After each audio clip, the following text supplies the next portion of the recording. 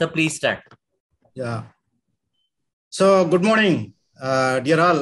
Cadila Pharma welcomes you on board for today's scientific session.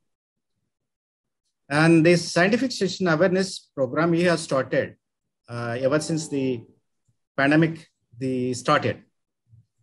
This is the 85th session. Almost 85 sessions completed. This is the 85th.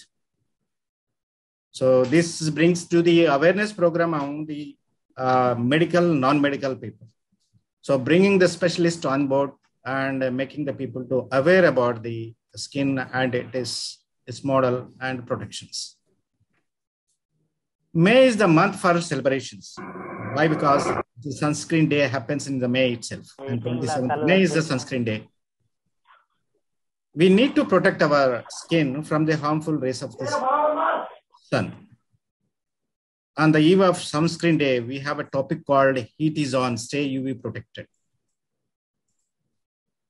Today's topic to deal with a great, renowned, a young and dynamic Dr. Aparna Krishnappa.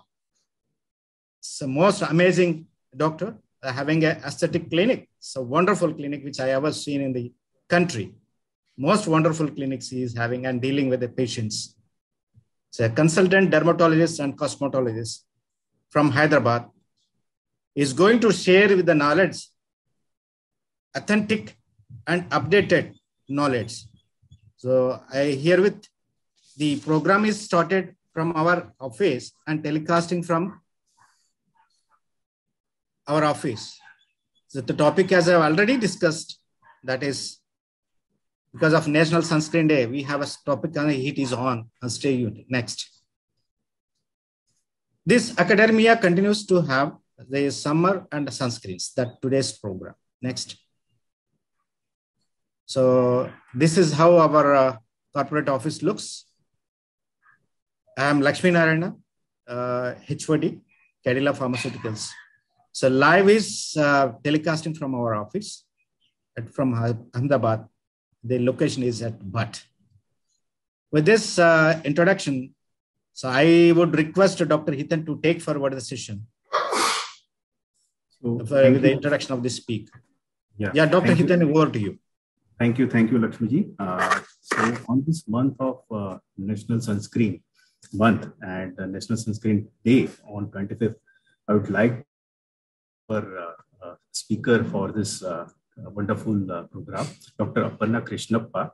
She is the consultant dermatologist and cosmetologist at Eternal Aesthetic Clinic and Century Super Speciality Hospital at Hyderabad. She is a former consultant at Institute of Applied Cosmetology and Dermatology. She is a member of the renowned IADBL of India, and she has presented wonderful papers in case series of mycosis fungoids in Cuticon, Karnataka chapter in 2021. She has also made a wonderful presentation on rare cases of KID syndrome, that is the keratitis ichthyosis deafness syndrome. Very rare cases are there in patients with rickets in KMC Bangalore, the CME at 2021. Her areas of interest include the PRP, that is the platelet-rich plasma, regenerative activa, mesotherapy, laser hair reduction, fractional CO2, Botox, chemical peels, skin biopsy, mole excision, electrocautery, glutathione injections, milia extraction, sebaceous cyst extraction, comedone extraction. So with this, I welcome Dr. Aparna for this session on summer and sunscreen. So over to you, Dr. Aparna. Yes, good morning all. Thank you for a warm introduction. Hi, so today we are talking about summer and sunscreens in association with the Academy of Program of Cadila Pharmaceuticals. Since it's a national month, National Sunscreen Month, and May is a month where we use a lot of sunscreens because it's in peak summer. So today is a special day to speak about sunscreen because we would like to know the importance of sunscreen and how to use them and spread the awareness about sunscreen all over the world. So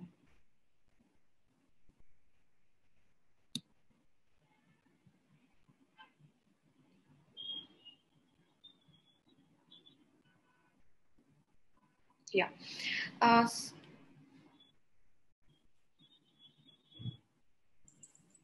Ma'am, you can share the slideshow.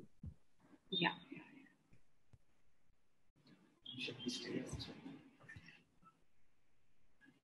Yeah. So as we all know, this is the visible light. So whatever the radiation which we have from the reaching the atmosphere, reaching the Earth atmosphere, is first starting with infrared, and then infrared constitutes about 40% of the radiation, 40 to 50%, and visible light with wavelength of 400 to 780 nanometer, and the one most important we all talk about is ultraviolet.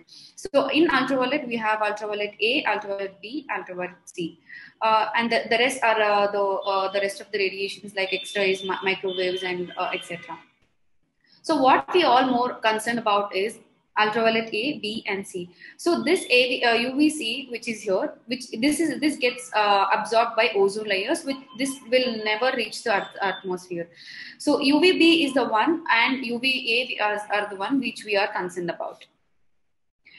So ultraviolet composes of only a small region of the electromagnetic radiation spectrum, which are divided again into UVC, UVB, and UVA.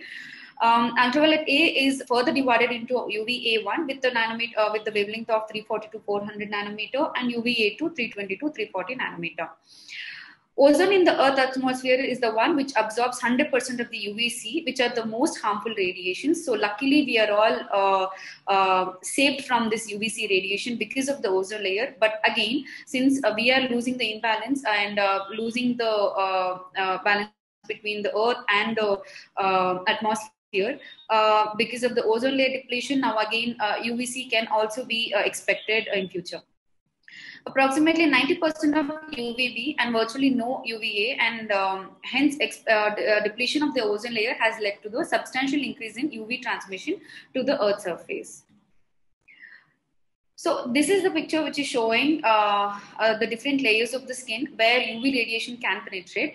So UVC is generally, like I said, it gets blocked by the ozone layer, so we are okay with that. But then again, UVB is the one which has higher energy radiation, which does the most immediate damage, like sunburns. So UVB in the picture, what we see is that it penetrates up till epidermis and upper dermis, and UVA is the one which goes, which has a deeper penetration, like connective tissue and the lower dermis. Okay, so let's talk about what are the effects of solar radiation. So there are varied responses from the skin against the solar radiation. So what we can think about is sunburn. So sunburn is what we call from the UVB radiation, which is the acute response to UVB rays. The varied responses in inner skin again goes with DNA repair, apoptosis, and inflammation and differentiation. Which all this can be compromised to form the immunosuppression. Again, the deeper penetration again for the longer duration causes photoaging and chronic response to UV radiation. So the first effect is the sunburn, and next is freckling, discoloration, photoaging, skin cancer, phototoxic and photoallergic reactions, which can be due to the drugs also. If the patients or the individuals are on medications, they can be sensitive again to UV radiation.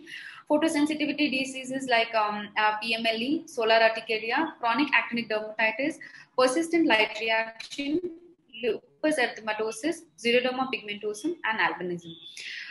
There are few dermatoses, skin conditions, which get aggravated because of the exposure to the sun UV radiation, which are called as photo-aggravated dermatosis.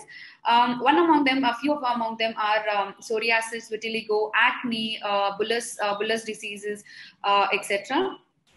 And the last one is post-procedure. So we do a lot of ablative procedures or chemical peels. So when these procedures go for, it thins out the stratum corneum. So again, it becomes again a source factor for the more penetration of the UV rays. So that's why sunscreen becomes more important post-procedure. So let's talk about skin cancer rates rates in all over the world. So the probability of this getting skin cancer in 1930 was 1 in 5,000. In 2004 was 1 in 65, and 2050, which can be expected, 1 in 10. Because of the depletion of UVC, depletion of the ozone layer, and making it more absorption of UV rays into the Earth's atmosphere. And again, skin cancer is approximately 50% of all cancer cases. It has about more than 1 million cases diagnosed each year. It causes 1 person to die every year. So what are the causes to increase the skin cancer rates? One, like I said, decreased ozone protection. The second one is increased exposure to the sun, and then increased use of tanning beds. So we all know that tanning beds, it's just making to look that a tan looks good on 1 person, but so that they henceforth they go for the tanning beds. But we should always know that the natural skin color, whatever they're gifted, that looks better on them than going for the tanning beds and paying the price for it in terms of skin cancer. Sunlight and tanning. So sunlight consists of 3 types of ultraviolet rays. Like I said, UVA, UVB, and UVC. So UVB is the one which causes sunburns, cataracts, and immune system damage. Also causes delayed tanning. UVA is the one which causes immediate tanning.